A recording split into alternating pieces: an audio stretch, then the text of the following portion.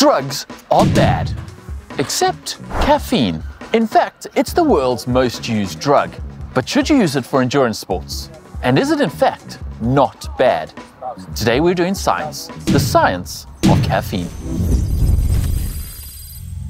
Caffeine is a stimulant. It can improve your perceived energy levels, your productivity, and your ability to focus, which are all good things. And it is completely legal, even under the strict WADA in-competition guidelines. In fact, an estimated 80% of the world's population use some form of caffeine daily, just to make it through the day, because life is hard and caffeine makes it just that little bit easier. Historians can actually trace the first brewed tea back to 2737 BC. That's nearly 5,000 years ago. Arguably, life was significantly harder back then, and also caffeine kicks must have been significantly harder to find.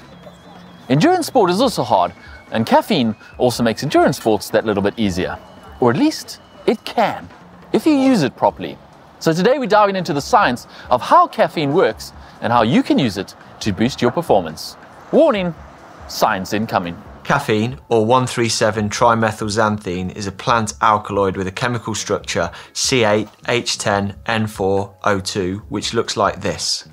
In its pure form, it's a bitter white powder, but luckily it's almost tasteless in things like coffee. It gets in your system quickly, within 15 to 20 minutes, and exerts its full effect after 60 minutes.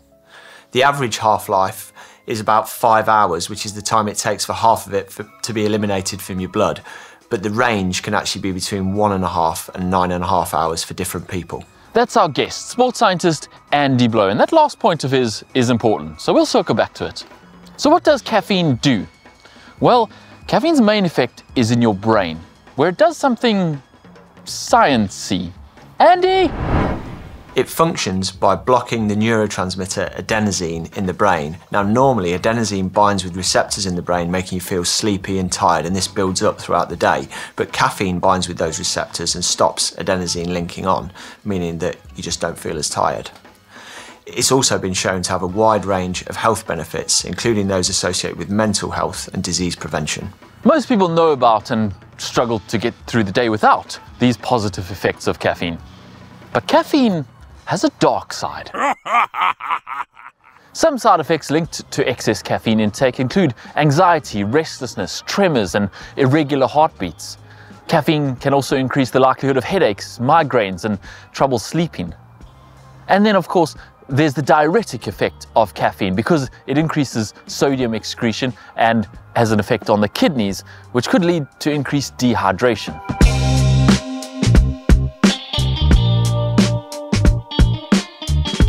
So what about using caffeine in sport? Probably the reason you clicked on this video. Well, caffeine was actually banned in sport from 1984 until 2004, at least in competition anyway. For a substance to be banned in sport, it has to meet 3 criteria. It has the potential to enhance performance, it has to pose some risk to an athlete's health, and it has to violate the spirit of the sport. A doping offence was defined as having a urinary caffeine concentration above 12 micrograms per milliliter. That's the equivalent of taking something like 10 milligrams per kilo of body weight in a relatively short space of time, and that is about 3 times the amount you need to see performance impacts. Performance impacts can be gained from caffeine taking just 3 to 6 milligrams per kilo, and even at 6 milligrams per kilo, the upper limit to what we normally recommend, some people will feel effects like anxiety, jitteriness, or even heart palpitations if caffeine doesn't agree with them. The IOC and WADA removed the classification of caffeine as a controlled substance in 2004, although it is still monitored. But it is now completely legal in sport. Essentially, caffeine is self-limiting. Above a certain amount, it actually has negative performance effects, so setting an upper limit is somewhat pointless. And it doesn't really pose a health risk to athletes. Caffeine is toxic above 10,000 milligrams, but you would never be able to get that from coffee or Red Bull. You would need a concentrated form to present any kind of health risk.